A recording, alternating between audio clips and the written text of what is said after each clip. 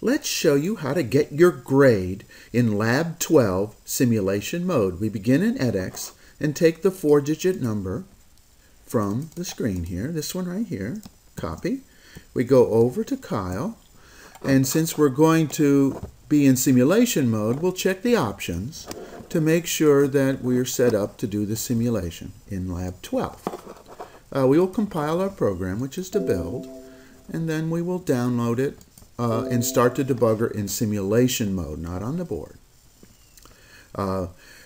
You can see I've set up the logic analyzer to measure both the input and output pins during grading.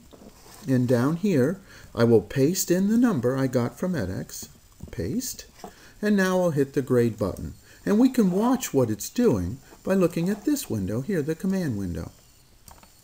And I'll zoom out so you can see all of what's going on, and you can see during the initialization, it checked the ports, then it put the switch high, and the toggling started.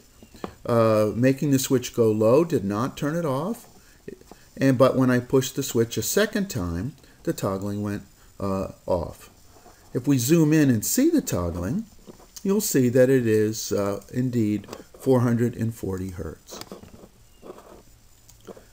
which has a period of about let's zoom in, which has a period of about 2 milliseconds. There you go.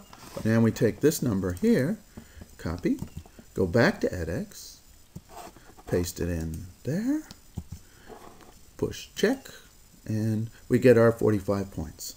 There you go. That's how to do it.